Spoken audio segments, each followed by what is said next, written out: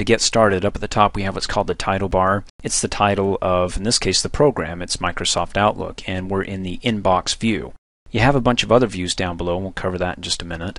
Below the title bar you have what's called a menu. Then when you click on it, it lists a bunch of items within that menu, okay? Now when you click on it, if the menu doesn't open up all the way so you can see everything, you may want to change it. In other words, come over here and right click anywhere up at the top and you get this shortcut list. Come down here and left click on Customize, and on the Options tab it says, well, by default I have it to always show full menus. If I uncheck that, what it's going to do is when I click on a menu here, first it's going to have a delay, and then after a couple of seconds it's going to pop open and show me everything. And the reasoning behind this is that Microsoft thinks that, hey, you know, when I click off and I click on it first, these are the most commonly used actions within this menu, and then it pops open and reveals all the rest. Well, if you're like me, let me go ahead and right click again, go down to Customize. You always want to see everything within the menu, and the menus aren't that big in the first place, so why not show everything? Okay, so I got that checked. Then I'll go ahead and close out. And then below that, what's interesting is that this is the only main Office program that still has a toolbar and a menu. All the others have what are called ribbons. If you watch my Excel or Word or PowerPoint training videos, they have what are called ribbons. Well, they actually have the ribbon within Outlook, but just not in the main view here. Like, for example, anytime I create a new email, create a new appointment or a new contact, or view one of my emails by double-clicking on it, it doesn't have a toolbar or a menu, it actually has the ribbon. The purpose of it is to show or display more features that you can use, because Microsoft felt that in previous versions of Outlook, or any other Office program for that matter, that not all the features were being used or utilized because they were hidden, let me close out of here, behind menus, or the icons were so small that people really couldn't tell what they were used for. So what they did is they made it bigger here, so it's more visual. So you can create a rule, move to a folder, delete. I mean, it's right there in front of you, right? Okay, so this is the only view you're going to have as the menu, and then have a toolbar, standard toolbar. All the others will have the ribbon, and of course we'll go over that in later training videos. And then over to the right you have where you can type a question if you need some help, like, well, how do I create an email? Go ahead and click in here, type it in there, and then it'll bring up a window that'll give you a bunch of topics to choose from. And then just click on it, read about it, and you're done. It's like just a mini help. Or you can click on the question mark to get some more detailed help, or read all the manuals electronically about Outlook, which we won't do. And then of course you have your minimize, your close here. Alright, down below you have three views. Let me put it this way. Right now I'm currently in the mail view right here. Down below I have these different bars. I can go to the calendar view, shows the calendar. Go to the contacts view, it shows the contacts that I have. Mr. Humphreys, his email address. Then the task view, any tasks that I want to create that I have actions to perform that has to be done by a certain day. Then I have my sticky notes, in other words, little notepads here, things that you want to keep track of, and we'll cover all this. In any case, I'm going to go back to my default view, my mailing view. Now anytime you skip around to one of these views, your folders here are going to change. These folders here are for emails. In other words, I have my inbox where I get emails coming into a folder here. Then I have my drafts where I'm in the middle of creating an email, but I don't have time to finish it, so I save it as a rough draft, then later I can open it up and finish it, then send it on. In any case, all these folders are relating to the current view I'm in, which is my mail view. My calendar view has my folder, just one folder for my calendar. I can create additional calendars. My contacts has just one contact folder. It may not look like a folder, but it is.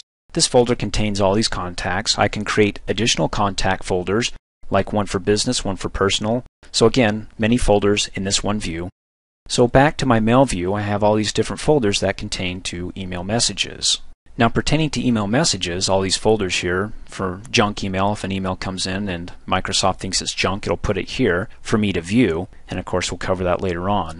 Now over to the right, let me go back to and click on my inbox. In my inbox, I have my main view for my inbox. When I click on another folder for my draft, it's the main view for the drafts folder. Makes sense? Okay, back to the inbox. And then over to the right of the main view of the folder I have selected over here is what's called a reading pane. In other words, you can select whatever's in the folder here, in this folder, which is a bunch of email messages, and then over to the right, it allows me to read what's inside the message without having to double click and open up the message, okay? Which I can do as well. Close out of that. And then over to the right of the reading pane, we have what's called the To-Do bar that you can open up one of two ways. You can expand the toolbar, Once you expand it, it's always expanded until you go ahead and click on the double arrow again to minimize it, or you can temporarily expand it by clicking on the to-do bar here. It doesn't pin it down, so if I click off in a blank area, it collapses. Now let me expand it here and go over this real quick. The to-do bar is going to show the calendar and upcoming appointments and follow-up messages that are flagged. So here's today's date. It's in orange. That's nice. So I don't have to go to my calendar to find out today's date. If I don't want to, I can just have my to-do bar open. And then down below, any upcoming appointments that I have, like, I don't know, with the dentist or the doctors or other meetings with other people across the country, and then follow-up or tasks down below. So if I go ahead and I minimize the to-do bar, again, if I don't want it pinned open permanently, but I just want to quickly view what upcoming appointments I have, then come down here on the to-do bar and click on upcoming appointments. It'll temporarily pop it open so I can view it. Once I'm done, click off and it collapses. Now if I open it up and I click on the X and it's totally gone, well, keep this in mind. If you ever close out of something and you want to view it again, the operative word being view, come up here and click on the View menu down to the to-do bar and say I want to see it back in the normal view or minimized. And then it brings it back up. And then down below you have the status bar. It'll give you stats on, well, depending on what folder you've selected. In this case, when I'm in the inbox, how many items do I have? Well, it doesn't call them messages, it calls them items. 1, 2, 3, 4. And there's 4 items down below. Now, I don't know about you, but if you're new to Outlook, this probably won't make a difference. But for me, it's important because I was used to previous versions of Outlook, Outlook XP, where I didn't have the reading pane, and I didn't like it when it was grouping my messages by today and then the others saying it was older or last month. So I'm going to do, if it's okay with you, some cleanup work here.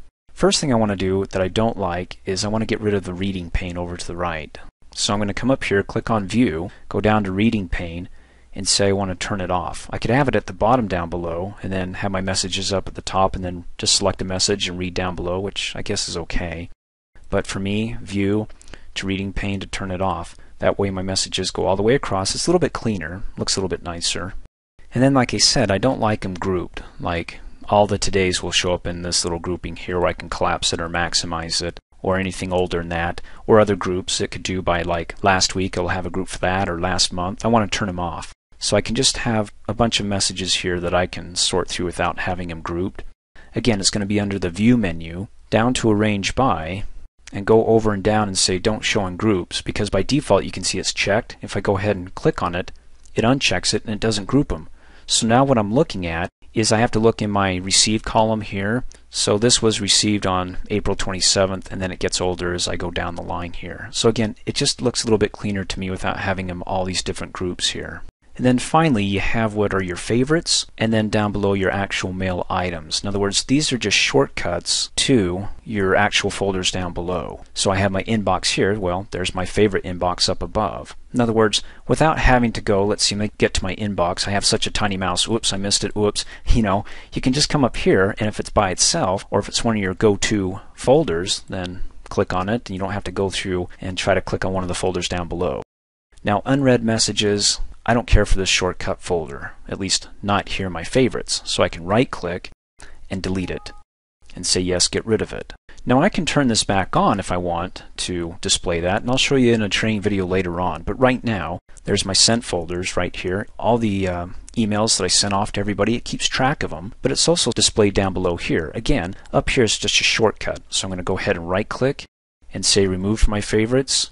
And if you notice, one I had to delete and the other one I had to remove. Again, if I delete the folder, it's not gone permanently. I mean, there is another option to bring it back that I'll show you in a later training video if I want to have that option to view unread messages. I mean, if it's unread, I just look in my inbox and it's right there. It's got a little envelope that hasn't been opened yet.